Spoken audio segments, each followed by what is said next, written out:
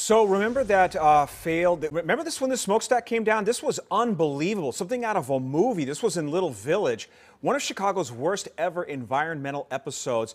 And the news is not any better this morning. There's a new study out, and it finds that our children, or your children to be more precise, attending school here in Chicago are dealing with some of the greatest environmental risks in the entire nation. Yeah, Chicago actually ranks in the top 5 for the worst cities for pollution near public schools. And joining us with details on this is Michael Cailas. He is a UIC professor and a co-author of that study. Thank you so much for coming on the show this morning to talk about this. Thank you. Thank you for inviting me. Absolutely. You know, and as alarming as this study is, it does need to be noted, though, that Black and Latino kids, they are facing greater threats than their white counterparts, right? Correct. The focus of the study was the proximity of schools to hazardous sites, and that included rail yards, industrial facilities that report in a federal program called the Toxic Release Inventory Program.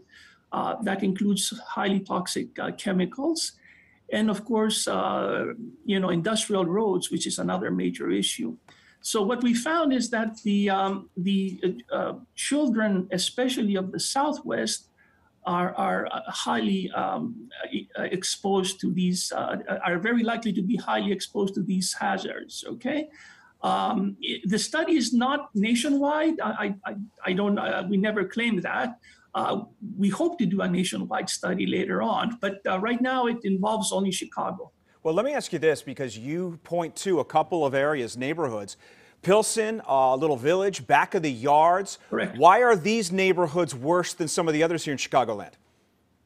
As you can see from the map, the major issue is structural. Those neighborhoods are right in the middle, okay, surrounded by the so-called industrial corridors of Chicago.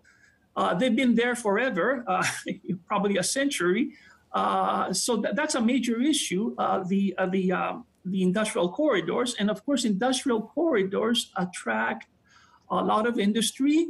And the other big advantage for the industry, disadvantage for the community, is that, as you know, these communities, Pilsen, Little Village, McKinley Park, are very, very close to the two major east-west, north-south highways of Chicago. So, if you put all those things together, you can understand why the industry is attracted to that neighborhood, neighborhoods. So talk to us about the negative impacts that this kind of pollution has on families, on children. I got to imagine the first thing that comes to mind is their health. We did not do a health outcome study, but if you talk to residents, and we sure do, a lot of them complain, about their kids having asthma, missing school days, and sometimes even, parents having to stay home and losing, a day of work just to take care of their sick children. In general, the Southwest, especially the Southwest, okay, and we know about the Southeast as well, are heavily populated by industry. As I said, the toxic release inventory facilities that have to report to the federal government. We got to end it there, Michael. I'm so sorry to cut you off. Michael Cailas with UIC, Associate Professor. Perhaps, though, we could have you on in a year or so and see if things have gotten any better. But thank you so much for your time, and we appreciate the study. I hope, and thank you so much for inviting me.